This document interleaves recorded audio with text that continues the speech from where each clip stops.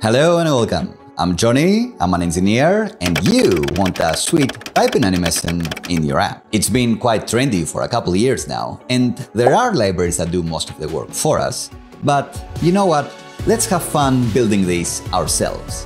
Let's go! So it's this superpower we want to type, and we've extracted that whole section into its own React component. So let's open that.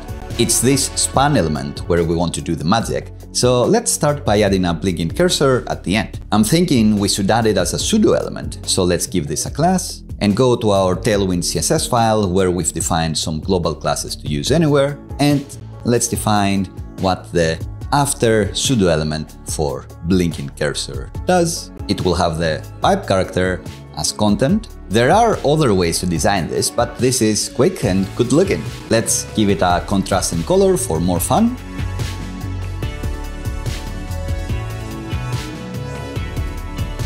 And now let's make it blink by defining an animation. We want to go from its default 100% opacity to 0% opacity and back, so specifying 0% at the middle point will do it. So let's apply this animation to our pseudo element, make it last 1 second, loop forever. Not bad. We can add the step start option to make it actually blink, which is more realistic behavior for a cursor. And we can tweak the duration to make it blink faster or slower, but this looks about right if I compare it to the cursor on my editor. Alright, that was quite fun. Let's see about typing out this main superpower. There may be a cleverer way to achieve this with a CSS animation as well, targeting each individual character, but I'm thinking JavaScript for this one. React is supposedly pretty good at adding and removing things on the page, so let's make this method have a body and keep track of our type superpower using the word's most popular hook, useState.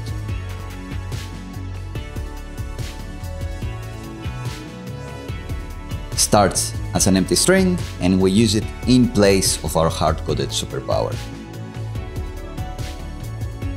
Blinking cursor looking cute by itself.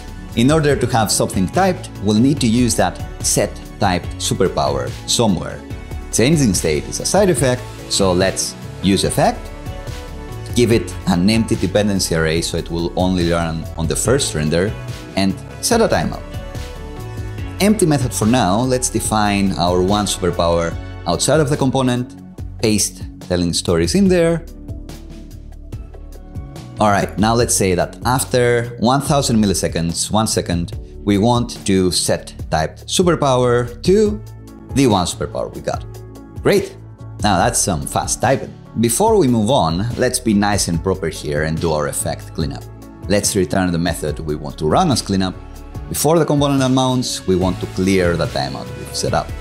If we've navigated to another page, we don't want to attempt to change the state of a component that is no longer rendered. Alright, so how do we type letter by letter? Well, how about when we set typed superpower, we set it to only a part of the full superpower. Let's slice it from the beginning, index 0, up to the length of the currently typed superpower plus 1. Alright, starts to work, but never runs again, of course, since we've got an empty dependency array. This will only run once, when the component first renders. But we now also depend on the typed superpower, so let's add it to the dependency array and boom! Typing. Well, slow typing. We can mess around a bit with the timing.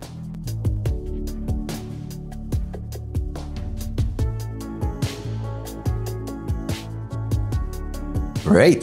What happens when we've typed the whole word? Well, nothing. Nothing visible, nothing bad, but to be thorough for later, let's make a check. If the next typed superpower is already equal to what we've already typed, let's early out. No need to set up a new timeout or anything. Amazing! Now, instead of using the one superpower, let's say we've got an array of 2. Always use the first one for now, the one on index 0. Now, I have talked about how we should use more custom hooks, and yes, at this point, this is quite a lot of logic, and I would much rather if this component was running the one custom hook than returning its JSX. So let's first create our custom hook in the same file. Let's create useTyped superpower.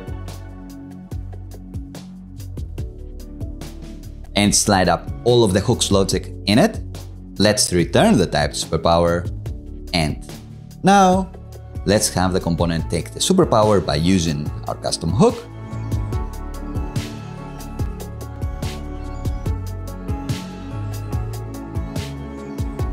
Great, works the same.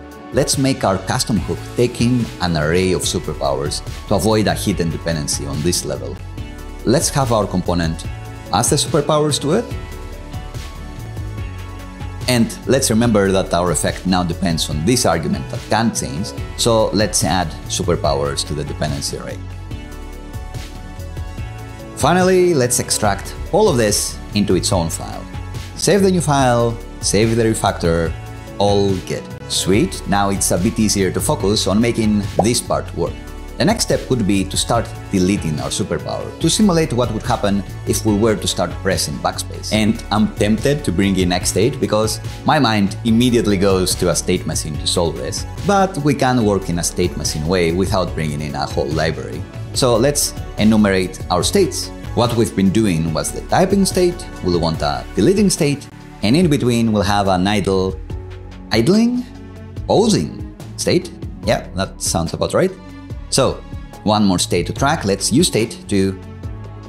this will get confusing. To avoid confusion, let's call these phases. At any one time, we're either in a typing, posing, deleting phase. And let's use state to get and set the phase, start with typing. And now let's early out if we're in the posing phase. This means our effect depends on phase. Let's add it to the dependency array. And let's say that if the next type superpower is the same as the type superpower, so we said this is when we're done typing, instead of an early out here, let's set the phase to posing. And let's set a new timeout to move on to the deleting phase after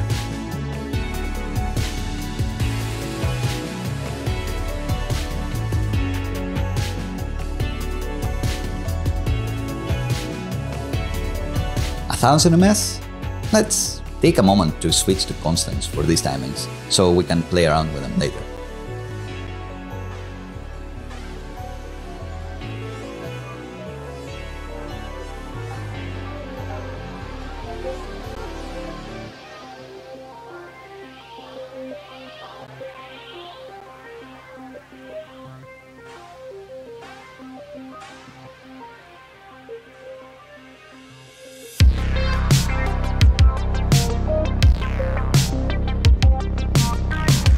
At this point, we'll be doing 3 different things in 3 different phases, so perfect time to refactor into a switch.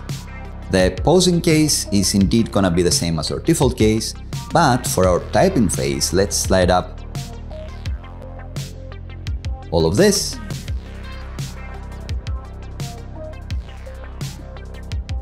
Let's block scope it with the curlies because we'll be using timeouts for each one. Alright, our deleting phase should be similar to our typing case, so let's copy that in there. Change this case to be deleting. Let's name this next remaining to make it a bit more obvious. We'll be deleting stuff. And of course, instead of adding, we'll be subtracting one character. When do we want to do something different in this case?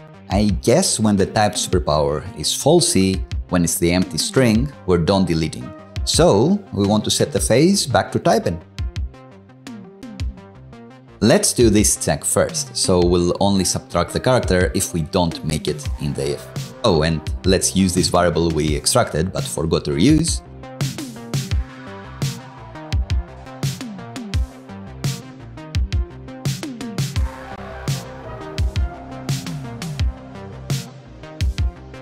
But this still won't work because this timeout we've put at the end of the typing phase gets cleared immediately because the phase changes. And then we get to the posing phase, which does nothing. So let's move the transition to the deleting phase in here. Woohoo! We made it to a fun loop. We type, pose, delete, and start typing again just fine. But it's always the same word. And that's because we're always using the first superpower, the one that's on index 0. We can make this dynamic if we keep track of the index. So let's use state again. Let's get and set the selected index. Start at index 0, the first superpower. use this dynamic index instead of 0 everywhere. We now depend on it. All we need is to change the index somewhere. And it's when we've completely deleted the superpower when we want to move on to the next one. So let's get into our deleting case. When the typed superpower is falsy, set the index to 1. Great, it's gonna work. To make this dynamic, the next index is gonna be the selected index plus 1. And if there actually is a superpower on that index, we're gonna use it, or else we go back to index 0, the start of the array. Amazing, this works a dream, we're done. Let's add one more superpower to celebrate. Woohoo! Now, this effect is cool, but it may be annoying for accessibility reasons to have the content change so rapidly. So I want to label this element with a full superpower, and for that, we'll need to amend our custom hooks API a little bit. We now want to return an object that has the typed superpower, that's the partially typed superpower we've been creating all along, but also the selected superpower, the one we're currently on. Let's actually return both of those. Typed superpower is the same, selected superpower is the one on the selected index. And then, on the component which uses this hook, can destructure the value to re-render as before, but also the full currently selected superpower to use as the aria-label.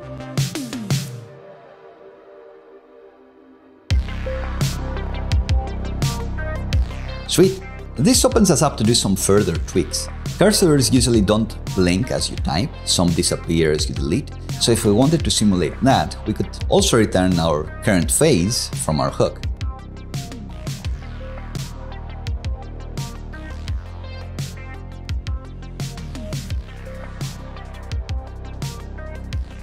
Take it out, and now I want to bring in the class names helper library here. It's handy for conditionally applying CSS classes. So let's use our new cn method to apply our class for the color, but pass an object to only apply the blinking cursor class when...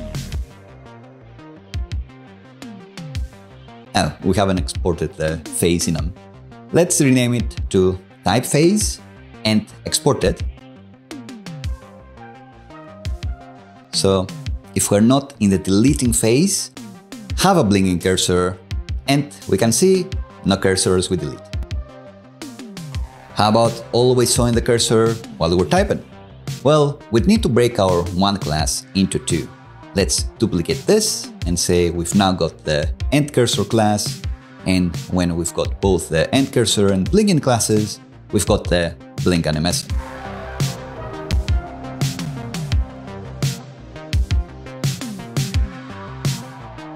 So we can now say, if we're in the posing phase, blink.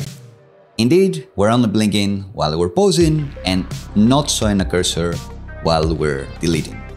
Does this look better? Who knows? We may tweak this forever. Let me know what you think, as I was pretty much making it up as we went along. What would you improve? Is where I've put the classes a bit nuts? Did I really mean for the default case to be doing the same thing as the posing phase? Common tweaks that do come to me are shuffling this array so visitors see the superpowers in a different order whenever they visit, or at least on every loop. Playing with the timings is fun, and we could maybe make the typing feel more human by randomizing them. For example, picking an integer between 80 and 160 for the typing interval. I think most interesting would be getting the array from a spreadsheet or a table in Notion. That way, the client will be able to change them and their order at will without needing us to change code. And that's guaranteed to happen. The client will want to change this. If Eri doesn't, then I'm buying anyone who comments, I don't know, Tailwind UI subscriptions. Tesla. Doesn't matter, I'm never losing this bet. Clients always change their minds. They're only human. So yeah, I'm thinking Notion integration as the next video in this series, but do let me know if you've got other ideas. What would you like to learn? We'll be back next week. Leave a like to possibly help the channel, subscribe to maybe get the next video in your feed, and for sure, thanks a bunch for watching. I'll see you around.